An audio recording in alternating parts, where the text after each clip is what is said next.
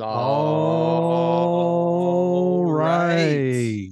man. Welcome to the Domestic Draft Let's Podcast. I'm Evan go. Bierman here with Dan Sloak. Dan, yeah, kick us off. What are you drinking today, man? Guava guava. It's a wheat beer. It's a guava Hefeweizen. So obviously something that I really am going to enjoy already. If you've been listening, it's one of my favorite styles of beer. Add in a Hef. nice kind of guava taste for a summer beer, refreshing like today. And it's out of Laguna Beach Beer Company. So I think, I don't know, if you're around our age, Laguna, you think of reality TV shows growing up is probably where you know of Laguna before Laguna Beach, just south of LA. I actually looked up the brewery because I was curious how far it is from where I'm at in San Diego, and it's about an hour and 20-minute drive, so not too far, just right up the coast, going north. But really, this brewery, it started in 2018. Two friends. A lot of these stories we've been talking about, a lot of them are, friends talking about opening up a brewery, becoming home brewers. The two friends in this story is Mike Lombardo and Brent Reynard. Brent went to business school, opened up his own business following business school, but continued to homebrew, and then just thought it made all the sense in the world. Why not have my next thing be open up a brewery? So in 2018, opened up a brewery, and by 2020, they have 3 tap rooms. They're kind of, they're Laguna residents, born and raised there, so they really enjoy the community, giving back. They do a lot of events there. So really good beer too. Really good summer. Everything about this can speaks summer. It's got flamingos, guava, some nice fauna on there, showing the Southern California flora and fauna on the can. Evan, what about you? What are you Nice. drinking? It reminds me of a 450 North can, kind of. So I have Hopewell Brewing Company is the brewery that I'm doing today. The beer is called Outside Voice. Hopewell is actually really close to me. It's in Logan Square, Chicago. So Outside Voice is a session IPA. It's 4.8%, so pretty low for an IPA. 3.67 on Untapped, and it's really good. It's a really smooth drinking beer, but it is lighter. It's 4.8%, so it's not very hoppy. It's just something I feel like you could crush a few of these. But I'll tell you a little bit more about Hopewell. They're all originally from Chicago. The founders, Samantha, Stephen, and Jonathan, met while they were attending University of Illinois in Champaign. So U of I. It wasn't until after graduation, though, they took a long road trip out west, touring the region's many breweries, that their bond strengthened and a grand plan emerged. They were going to open a brewery of their own. And then it took about 8 years of planning. So pretty long for them to come Mm. to, you know, where Hopewell eventually landed in Logan Square, and it opened in Chicago in 2016. If you know anything about Chicago in 2016, it actually holds an extra special place in my heart because that's when I got married. But the Cubs won the World Series that year. That's right. So that's a big year for Chicago baseball. And speaking of baseball, that's going to bring me to our next guest. It's Nick Pollack. He's the founder of Pitcher List and 2022 Fantasy Sports Writer Association Baseball Writer of the Year. You can find him on Twitter at Pitcher List. Nick, thanks so much for joining us. What is happening? No, thank you guys for having me. And I have something. I don't normally drink. I haven't even opened it. Here you go. There it Oh, is. I love it. that's a beautiful sound. Good old PBR. That was PBR, somewhere you in the said the back party of my favorite, right? fridge. Oh yeah, Yeah. of course. I won't have Coors Light or whatever and stuff. No. It's just it's Award-winning PBR. beer. Yeah, every Award. Yeah, can, apparently every that's can's the got the blue ribbon ribbon. after all, right? So, but yeah, no, really. Yeah. Thanks, guys, for bringing me on here. And excited to talk about Cubs baseball. Yeah, of course. Before we started recording, we were talking kind of about our past, being former athletes, and I'm sure that kind of led you down this road. And kind of curious of how that and the idea, so how that impacted you creating Pitcher List, and also just the idea of creating kind of this all-encompassing source for people to go and get information on all types of pitching. Yeah, it just kind of happened over time. I'm really, really fortunate in many ways. One of them is that I had a job working from home where I essentially conditioned them to only expect like 30 minutes to an hour of work every day, and over like 4 years. And I always, I played baseball in college. I actually moved away from it, was into music and everything for a while, and then I learned how to build WordPress sites with that company. So it becomes 2014 where I didn't feel like I needed to make a side hustle. I had what I was already going already making at that job, and I realized that I was tech savvy. I knew how to make GIFs. I knew how to make a website, but I also was a huge fantasy baseball nerd. Loved Razzball, and I Mm-hmm. and I realized that I could make a GIF database really easily of every single pitcher in the majors. I could make a GIF of them and just go like, hey, Justin Verlander's page. Here's his four-seamer. Here's his curveball, his slider, his changeup. Like, there it is. Nothing like that was on the internet now. And now we're completely spoiled with baseball savant videos and pitching ninja and just so many ways for us to visualize a pitcher. But back then, it was just Fangraphs' spreadsheet. And it bothered me because I had my Fangraphs enlightenment in 2011 after all my friends kept beating me in fantasy baseball and they never played baseball. That made no sense to me. And I understood what they were doing. I was like, okay, but I still felt there was something missing, right? Like, us familiar with the sport, we can watch a guy and understand their potential quicker. We can understand if they deserve the success that they had easier than just the numbers always tell us, right? So, I mean, the eye test. So I wanted to create that. That was really cool. MLB shut that down. And then, but I really enjoyed just like covering starting pitching, and it just How became long a did thing it take over before time. they shut it down? 3 Yeah, what months. did you got like I a cease and launched it- desist? I launched it in February of 2014. I actually had a co-partner at first, and then we like the weekend before we were going to launch, I realized he did none of his work. He was supposed to do half of the gifts, so I did all of them in 1 week that he was supposed to do for 3 months because I was just like, I'm going to get this done. And it took me 3 months. I did an article about Jose Fernandez. He had at that point just had Tommy John, or at least was going to. It was like the day that we found out that he was going to get Tommy John in 2014. The next morning, I put a compilation of the 20 best pitches he's thrown in the first year plus of his career, and it was so great. And then Fish Stripes featured it. It was in other places. I was so excited. And then LB sent me a cease and desist. I was like, well, this is. But that's Oh, always like man. that's a sign you're doing something Yeah, at least Yeah. it got like the well, attention right? of them. That it's like, But they were like accusing me of doing the broadcast and video and audio. And I'm like, I'm doing 3-second GIFs. yeah. It was ridiculous. But I enjoyed the writing so much, and I enjoyed writing about starting pitching finally. And it just kind of then turned into Pitch List next year in 2015.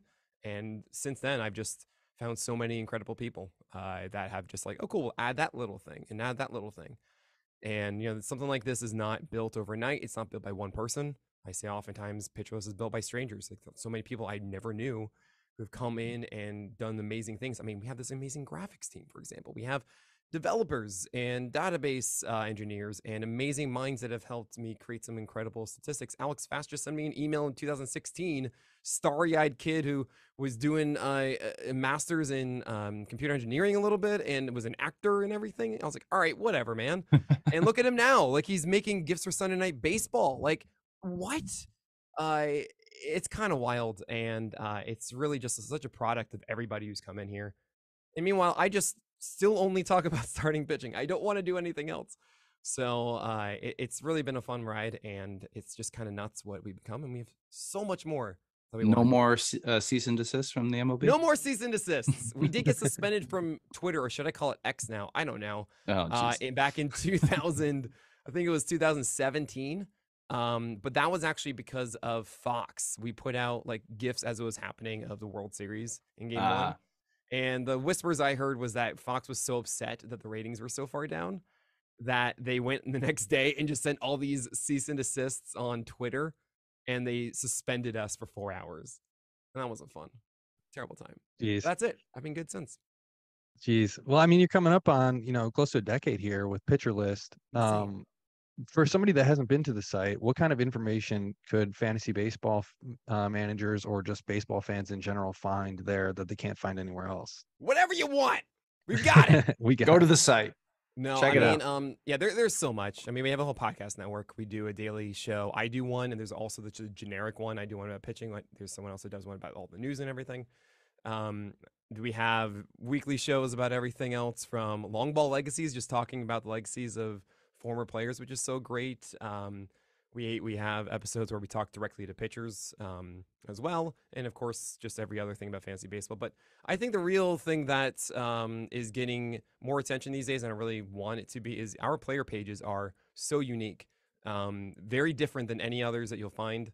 Fangraphs has their stuff. We have more intricate pitch data. We showcase the GIF, still we're allowed to do that now, which is great. But all these different stats showcasing it that really give you a better understanding of what the player does, and it's all StatCast data. We are, I think, the only one you'll find that actually has licensed Statcast data across the site. So I mean, there's just so much. We do like 10 to 15 articles every single day, and it's incredible what this staff does. I just do like 3 of them, and they do such an amazing job.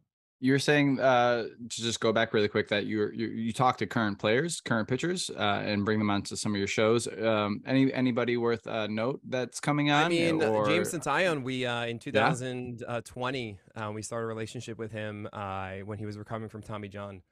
We saw him in February. It was I remember it so distinctly. It was like a Friday in February. Maybe it was even like the leap day, where there I was at the stadium. We were about to go to the conference at First Pitch, Florida, and we decided to go to an Orioles, a Pirates game in spring training. We're 3 rows behind the first base dugout. We had just had this incredible discussion with James and Tyne. We brought him like the best coffee. If you want to meet James and Tyne, if you ever do, you have to bring him the best coffee. He's a coffee. So I'm sure him and Ian Happ are pretty good friends with Happ's actually, coffee. Yes. I think they are, yeah. I ought to also bring up D&D with him because I know that he and Trevor Williams played it together, and D&D is such a fun thing. But anyway, there it was like the perfect moment of like, I have a beer. It's like 1 o'clock on a Friday. I'm like, what is my life? I'm like, this is going to be the best year ever. February 2020. But yeah, so we've been very fortunate though to talk to James and Tyne a good amount since, which I certainly thought about with coming onto this Cubs one, and it's so good, by the way, to see that sweeper finally working. Yeah, he's kind of turning around here lately, huh? It was something that I kind of figured, like for example, I remember actually one moment talking to him about sliders like 2 years ago with the Yankees, and being like, man, like I just feel like you need that slider that you used to have in 2017 that you had with the Pirates, and it just kind of turned on and everything. And it's like, I hope, like, what are you doing to work on your slider? It's like, literally right now I'm sitting next to Garrett Cole as he shows me his. I'm like, okay, good. I hope that works. Buddy. Like, good luck. He's the nicest guy. But yeah, I mean, we've been really fortunate to be in touch with a lot of guys. Pablo Lopez is another one that we talked to a ton. It's wild, and we have lots of plans to actually that will incorporate it even more, because I feel, especially with the way the internet works and media works now, like there's so much more opportunity than there used to be. Like talk to a player was so difficult. Yeah, like just 10 years ago. It seems like the players too are kind of like seeking out opportunities and more outlets these days, because I think they're well aware that it's a non-desirable like sport for marketing. So they're taking it upon themselves to go out and find these like outlets and pitcher list, or partner up with Connect roasters like Ian Happ, and just find these kind of avenues to go and show themselves to the world. Gone to the point yet where like a player's like, oh hey, pitcher list, I want to go talk with you. We gotta go to them first. But it's interesting too. I think a lot of players recognize, especially if like you're a rookie or so, you're excited to be in the majors, and you kind of want to take part in that. And it might be harder for like veterans. I remember one time we tried to like talk to Lance Lynn, and Lance Lynn was just like, no. He gave us like 1-word answers for stuff like, okay, we're not gonna, it's fine. Enjoy your day, Lance. It's that doesn't surprise me. Yeah. But not saying he's like bad or anything. He was just like, it was not the time, not what he wanted to do. I'm like, we're fine. But yeah, I think especially with younger players too, they understand how social media works. They understand, how much, what it's like to be more present. And I think you'll find that if you reach out to younger players more often, they'll be very receptive to it. I also love D&D, by the way, but yeah, that's another conversation. Yeah. We've had Lance Brozdowski on the show, and we talked to him about spin rate. He's great. But spin rate's one thing. It was something that I've never really paid attention to until we had talked to him. Now, something I've seen on your site, I've seen pitch level value, I've seen called strikes plus whiffs, just some different metrics that I haven't seen before. Are these are proprietary? These are something that you guys came up with, or is that okay? So like, tell me about how that, like, what is that process like to create a metric like that, and how long did that take to come up with those? Are there more? Do you guys play music at all? No. Not at all. No. Okay, never mind. I wish. I picked up the guitar a long time ago, and for the me, recorder it was in 5th grade. Yeah, right. Isn't that the most obnoxious thing that schools have ever done to parents? Yeah. It's just, come on, like, really, it's gotta be a recorder, that thing.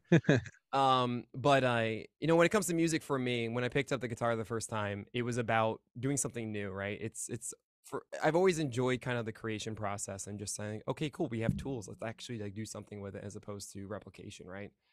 And what's really fascinating to me is I didn't think at all that I could in any way come up with anything inside of it. I just assumed that either like in the private side, there are just so many more smarter people than I am and everything. And Right. if Moneyball's that showed us anything, it's that organizations kind of don't really care as much as we think they do. I mean, they do now more so, but there's still a lot of opportunity in the field. And I honestly, what happened was it was 2017. Baseball Savant has this amazing game feed that allows you, as the games are going on, to see what pitches are thrown and what there's, what happens with them, what if they're swinging strikes, if they're called strikes.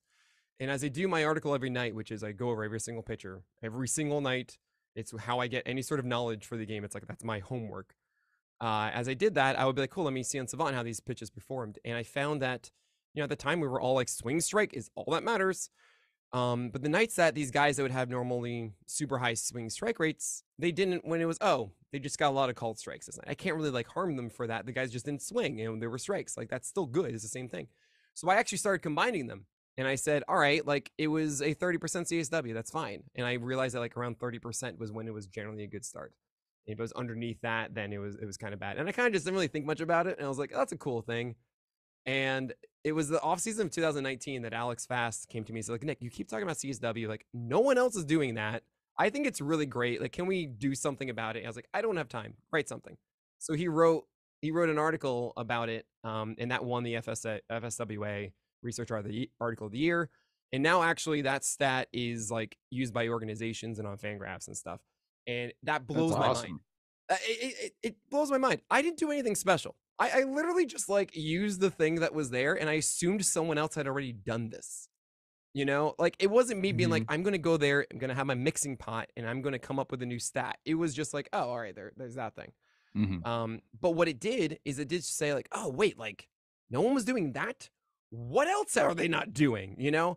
And it really opens the door to like, what kind of conversations can we have and how can we think about everything that goes on with every single pitch? There's so many variables, and if we just start assigning new ones to things, what happens?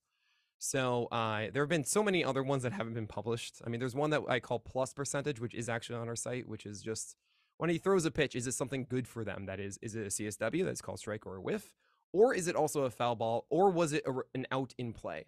So if you have like a high plus percentage, if you have a 100% plus percentage, that is like the greatest pitch in the world, right? If you have a 0%, like why would you ever throw that? So you can actually see really quickly, like season to season, say like, is this pitch better for him? You'll instantly just see if it goes from like a 58% to a 67% or something. Like clearly that's a really good pitch for him now, right? And you quickly will be able to get that. And we have percentiles and averages on our player pages, so you have the reference point if you don't know a stat, which is really cool and no one else has. But anyway, so stuff like that. You just can. There really should be no barrier, I guess, for anyone to come up with a stat. Come up with one. That's great. Now, the actual process of proving that it's good is much harder. You got to run a lot of correlation models and be like, okay, year to year correlations and compare it to the current ones. Like K minus walk rate is just like amazing, right? Sierra is amazing. And is it better for us to use swing strike rate or that thing or whatever it is, right? You have to showcase that it's actually valuable in some way. That's usually the hard part. When it comes to PLV, PLV is something that it's like a product of something that bothered me forever, which is that, P-Val? Do you guys know that one? No. So back in like currently like 5 and 7 in my fantasy baseball league. I'm not very good. It's all right. No, you understand. That's most people. I would say like 98%, 99% of people don't know, like inside the world of fantasy baseball don't know this. I don't know why I said 98. It's 99. So Enosaurus is my hero, my idol, and the legend inside the industry, and he really showed me the ways of understanding pitch level data. So like in 2015, 2016, I was reading obviously tons of Fangraphs and and everything. And I discovered that on Fangraphs, as I suppress a cough very poorly, that they have Pitch FX there. They have Pitch FX, which we don't use anymore. That's like pre-StatCast stuff, essentially. But that was what we had for like pitch tracking data for a while. And see, I tried. And that actually had like swing strike rates by pitch type. It had actual zone rates by pitch type instead of overall, which is like, whoa, this is great. We know that like if a guy throws a slider, if the slider is good and he throws it more, that's much better analysis than just like overall, oh, his swing strike rate went up. I don't know if there's a reason for that, right? And this like just blew my mind. You know how like that is how it should be done. And how I do analysis, which I think is more unique than the general fantasy analyst, is I'm so about understand the repertoire of the pitcher, understand what they are doing and how they're getting their success. And if they adjust it, is that going to change it? What is the new thing? What does the new thing do? Is that getting him whiffs? Is that getting him called strikes? Should it continue to get him called strikes? Should it get him outs? If you actually understand each piece of what they do, then you can actually say, this is sustainable, this isn't, this has room to grow, this is squeezing the most out of it, etc. Right? So I was blown away by that. And they have a stat called p-val. P-val sucks. So p-val is pitch value. It essentially just says, based on the result of this pitch, we're going to give it a positive or a negative value, right? And it's saying, oh, this is a good pitch because it has like a high positive number. Oh, this is a bad pitch because it has a low negative number, right? And why does that suck? Because it's totally about the result and the context. If you allow a home run with the bases empty or a home run and bases loaded, it's going to say the bases loaded one was a worse pitch. What? Yeah. It's the same pitch. If he throws the same exact pitch twice and one is a swing strike and the other is a home run, they're going to treat it different scores. And that's so stupid. That's so dumb. That's not the actual quality of the pitch, right? It's not the actual value of it. So I was on a mission. I've been on this mission since like 2018 or something like that to make an actual pitch quantifying stat that is an all-encompassing, this was a good pitch or not. And finally, we got to a point that we felt good about it this year to put it out. I'm very excited for what we're doing for 2024 to really improve upon. Pretty much the 2.0 version of that is going to be way better. But what's really strong about this, I'm sorry that I'm rambling for so long. No, you're good. On a tangent that is just the most fun thing ever this in. Is pitch level value. And you think about it, and it says, you think of like the timeline of an at bat, right? It's, or like, sorry, a single pitch. A pitch is thrown, and the batter does something, and then either contact is made or not. And if contact is made, then there is a result. Or sorry, if contact is made, then there's an exit velocity and a launch angle, and then there's a result, right? And so what we've done as analysts is pretty much ignored the pitch thrown, ignored the batter does something, and instead assigned all of those things to the exit velocity, right? I mean, instead of even saying the result, which is what we initially did, we then went one step back to know there's exit velocity and there's launch angle. But we had two variables in there we couldn't define. And because we have X and a Y, we can't determine X or Y. However, if we're able to say, hey, that was a pitch quality of 10 out of 10, and then the batter does something, now we can assign a value to what the batter did. That is totally different. That is like an actual difference between, like, if I throw a pitch up there, he's going to have a high exit velocity. Of course it is. I can't really give the hitter that much of a value to that. But if I go up there and throw 110 miles per hour, of course he's not going to hit that one. I'm not giving the hitter anything there. We know that. But if there's a variable of like how good the pitch was, then we can actually assess how good the batter was or bad they were to get the exit velocity and launch angle that they do. And that to me, you're really breaking it down. Yeah. Oh, I know. That like you ever have like a franchise like come out to you and like, hey, like these statistics and data you're creating, we would love to use them solely for our organization only. Well, so when it comes to PLV, or trademarking those, like, can't you like trademark first and this? foremost, CSW and also really just baseball stats as it works. I think, especially one that doesn't require a model. PLV requires a model because we're modeling all the characteristics of the pitch, right? And that's a black box. And that always kind of messes people up. Having a black box, we don't really see what goes into it, is always going to come with a little bit of squinty eye. I'm like, I don't know, skepticism, right? But CSW to me is like, that isn't mine. That is baseball stat because it's there already. It's called strikes, it's whiffs over total pitches, nothing more. And that kind of stuff, like, there's a reason why WOBA isn't trademarked or something like that. You know what I mean? Like, baseball to me is not about patenting stats about it. It's about actually sharing that knowledge. And for me to be able to say, like, yeah, I'm the one that came up with that thing is great and cool. And to be the one proprietor for it initially or whatever it is, awesome. But also keep in mind, most organizations, not the Rockies and others, have these pitch quantifiers already. They have their own versions of this stuff. Now, if they're going the same way that we are, I don't know.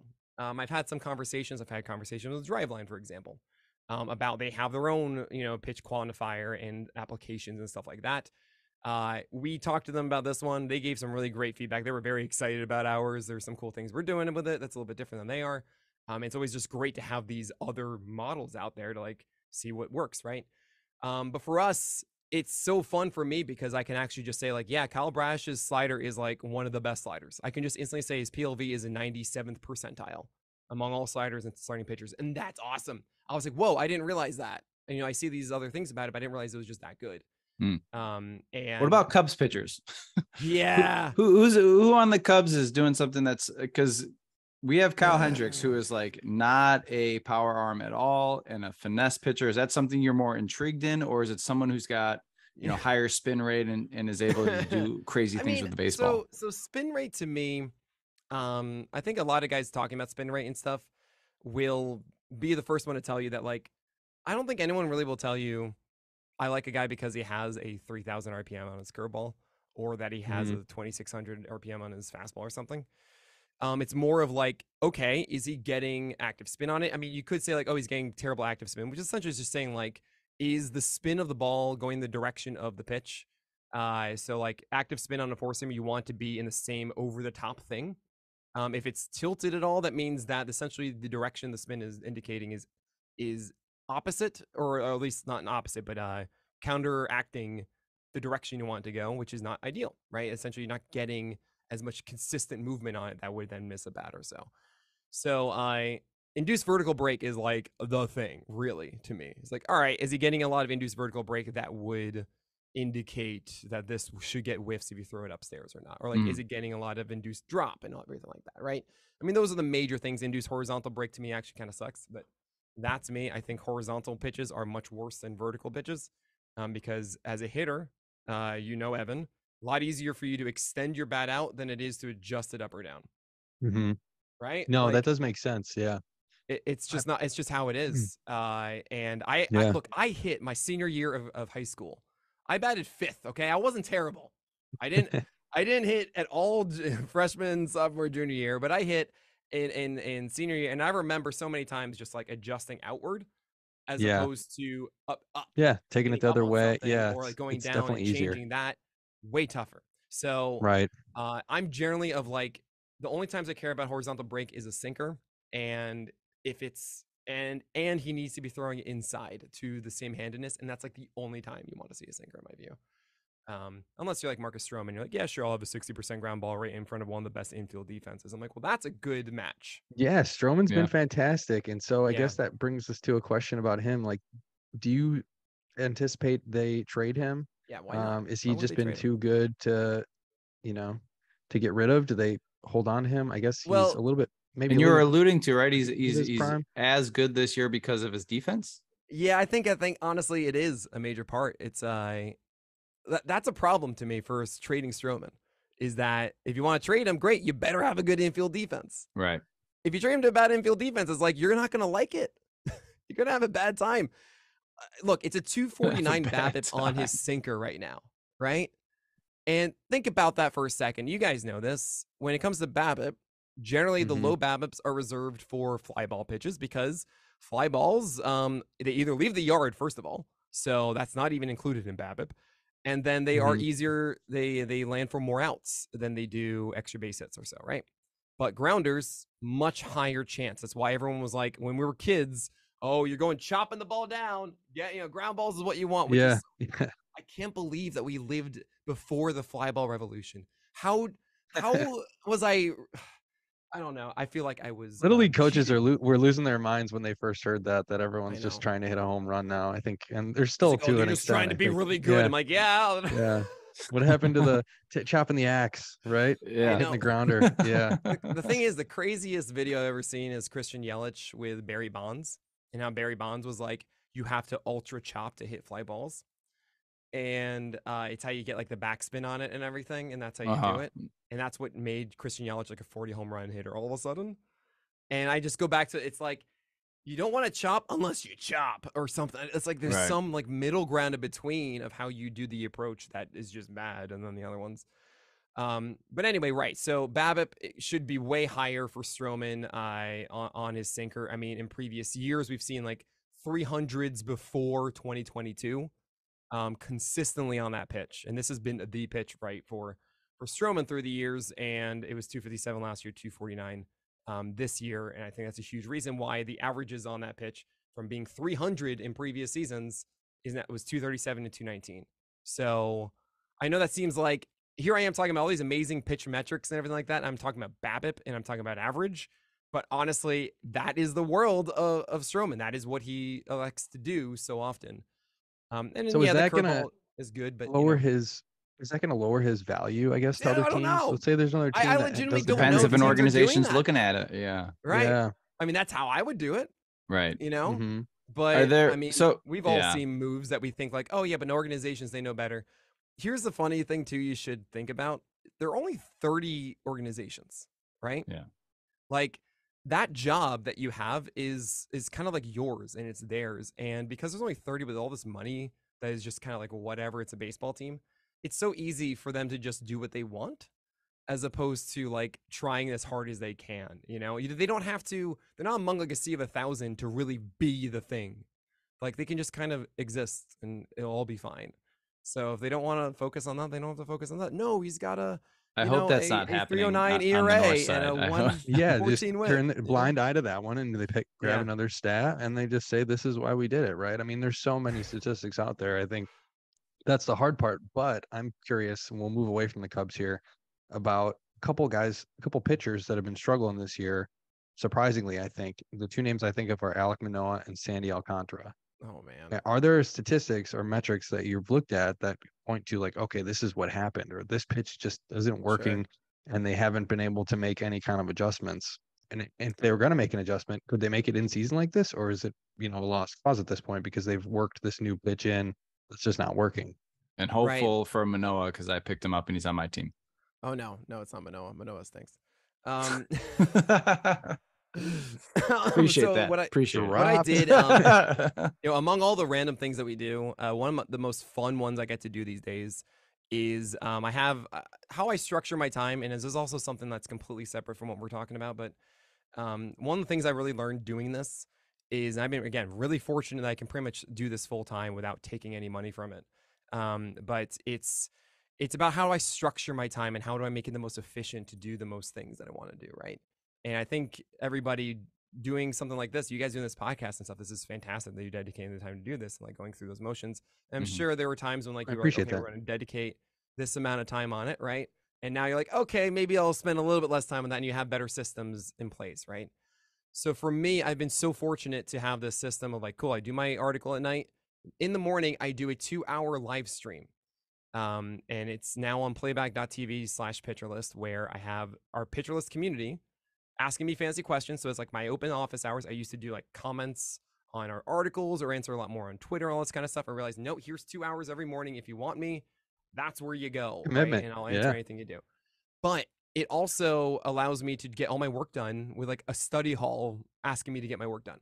Right. Like all focused on me to do. So I do my SB streamers in the morning, then I do the morning plus pitch podcast then.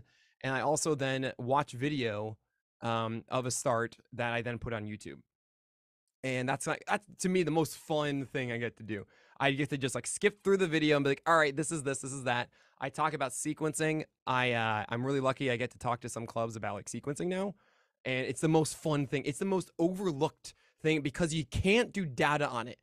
And I'll tell you why.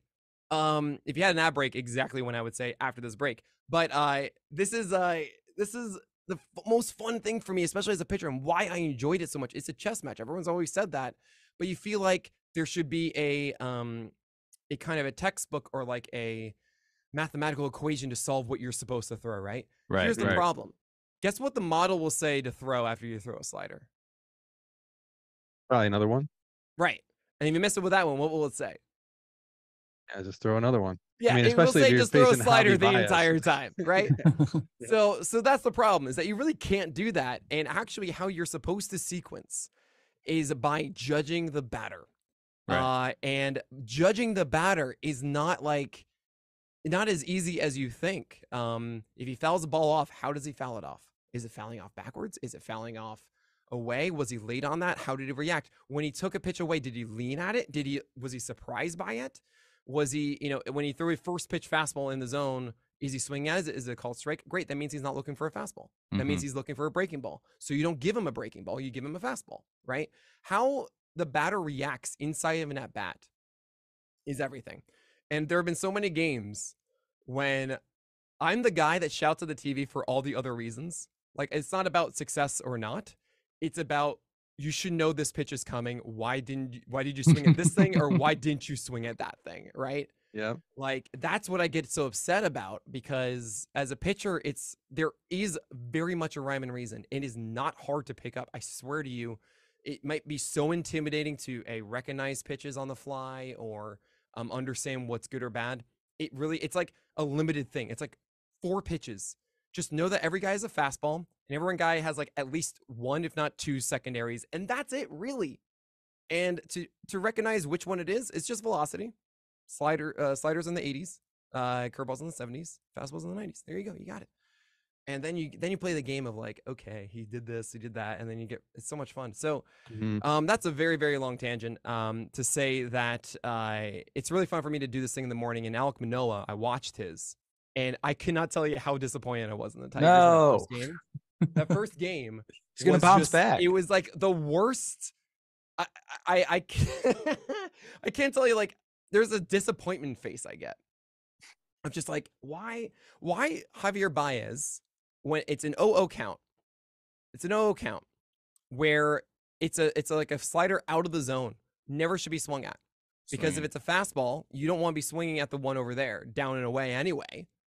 And then if it's a slider that's way out of the zone, like, what are you swinging at that one for? Why at 2-0? Like, there are things like this where it's just, you are making the wrong decision.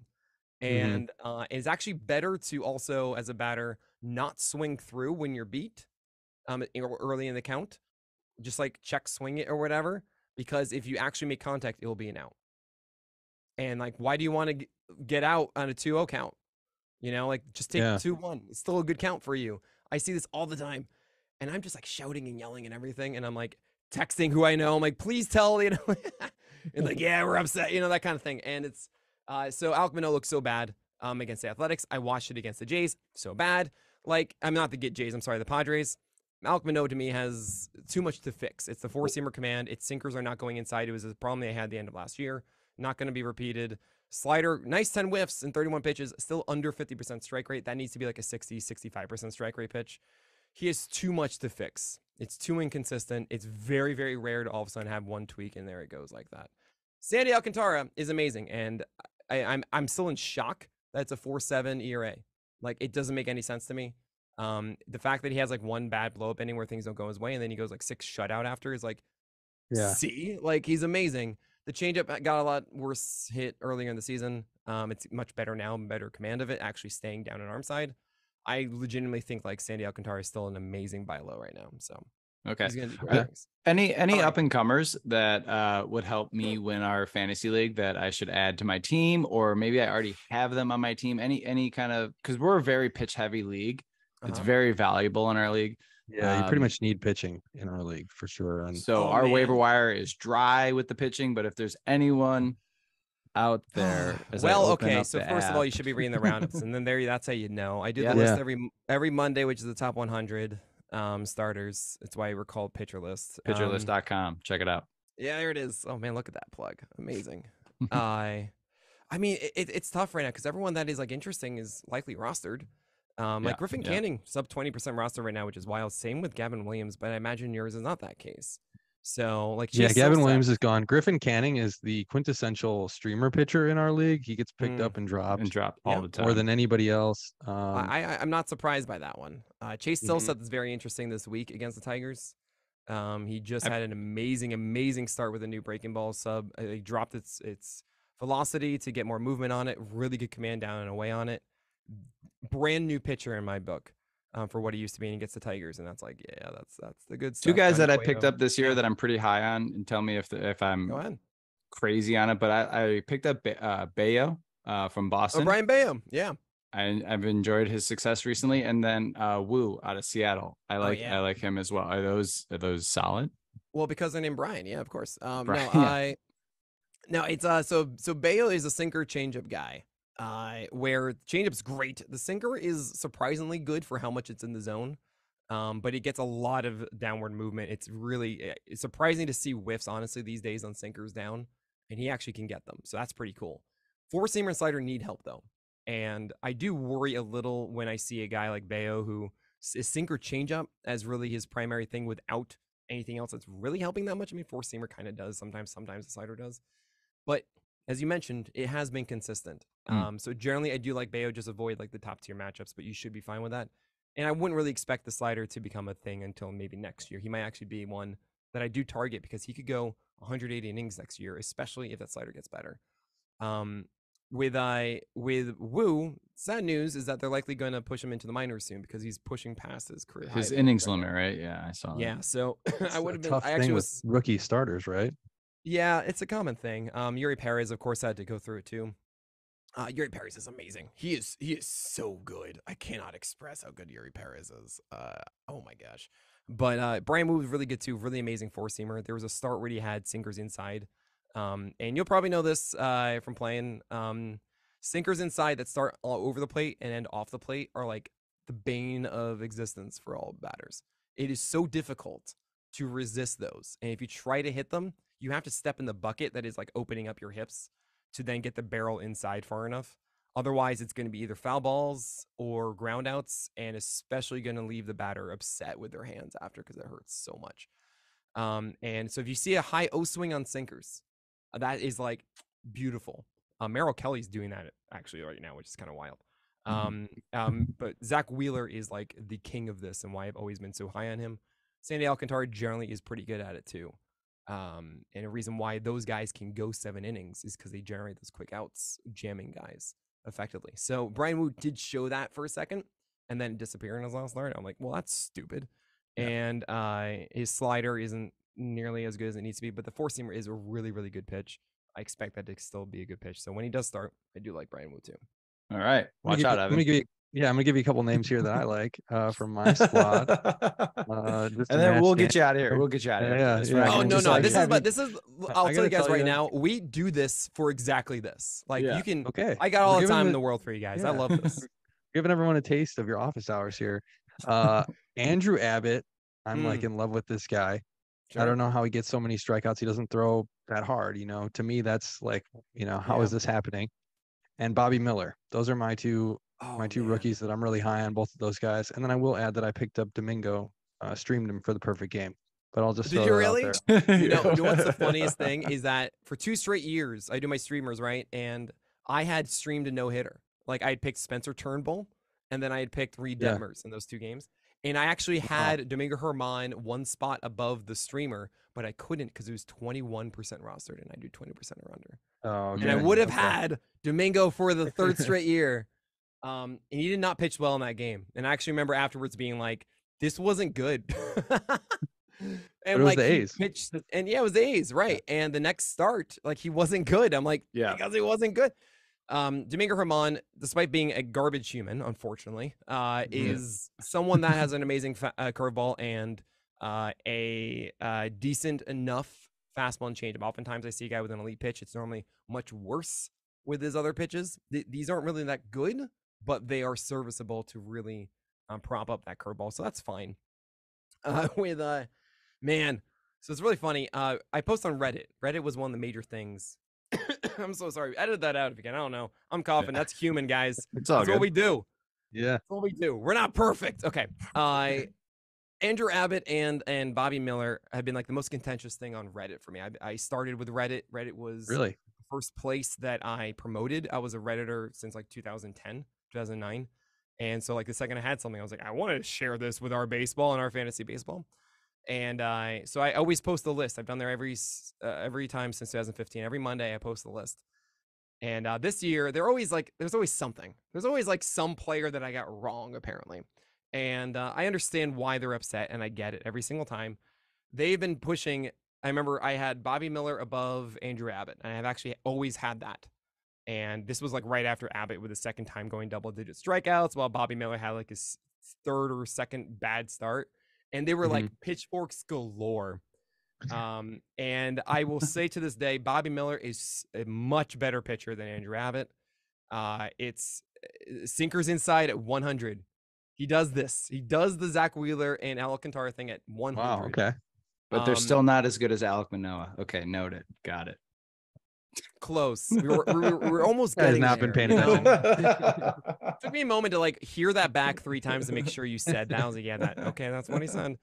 Not my voice. But yeah, Bobby Miller, in his last 2 really, he decided, you know what, instead of trying to be perfect with the curveball and the slider, I'm just gonna throw them in the zone, and they're great. They're really good inside the zone. He gets strikes with those, it's game over, and then hopefully he can adjust then the slider that's in the zone a little bit out, and that is like a PLV darling. That pitch, obviously the 100-mile-per-hour sinkers are. I think Bobby Miller is just going to be so good. And it's the Dodgers, and that's always a good defense behind him and winning ball club. Like, Dodgeritis isn't a thing anymore, which is what I gave the term for like how every pitcher would go like 5 innings or they would have stint ILs and everything. It was just Dodgeritis. Bobby Miller doesn't have that. They need it so badly. So I love him. Andrew Abbott confuses me so much. Four-seamer, is it actually good? It was in his last start. He actually commanded it well. Great in the minors. Sweeper, right? Sweeper was really well commanded down and away in his last start, and it was a brilliance of like pitch separation. But that wasn't his pitch. It was curveballs before. So I feel like Andrew Abbott is good and should be started. And I'm not saying in any way, as I was contentious about Andrew Abbott, I had like 37. Everyone was like, he should be 25. I'm like, okay, guys. But I still see Andrew Abbott as someone that is figuring out how he gets his success and is not consistent yet. So I don't know. I'm curious what we see. I just wish Cincinnati had a better camera angle so I can read that better. But yeah, Andrew Abbott is good, and you should absolutely be having him. I just don't think he is like this year's Strider or that kind of thing. Gotcha. Okay.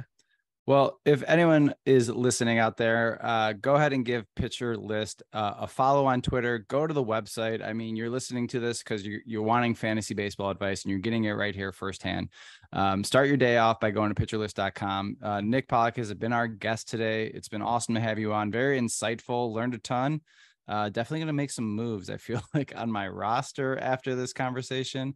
But Nick, is there anything else you want to plug right now for our listeners? Well, if you're listening right now, have you guys given them a review yet on iTunes or Spotify? What are you doing? Yeah. You made it all the way through this, of course, and you love it. Subscribe. I'm serious, though. It actually goes a long way for these guys who put a ton of time into it. It's a small thing that you can do, and it makes a huge impact for them. So consider doing that if you haven't already. And they're super nice and amazing. Like, I can't thank you guys enough for bringing me on today. Hey, thanks, man. I really appreciate it. Thanks again for coming on, Nick. We appreciate your time. Oh, absolutely. This was a blast. All right. Thanks again to our guest, Nick Pollack. Again, you can find him on Twitter at PitcherList, or you can go to pitcherlist.com. Mondays, he puts out the Pitcher List. If you're a fantasy baseball player, fan, check it out on Mondays. He said it's out usually around 6 p.m. before all the games start for the week. So great tool. That's been our show for today. For Dan, I'm Evan Bierman. You've been listening to the Domestic Draft Podcast. If you're listening on Spotify, don't forget to rate the show. You can find us on Twitter at Domestic Draft, on Instagram at Domestic Draft Podcast. Our website is domesticdraft.com, and you can watch the show on YouTube. Just search up Domestic Draft and drop us a sub. Thanks again for listening. Cheers. Cheers.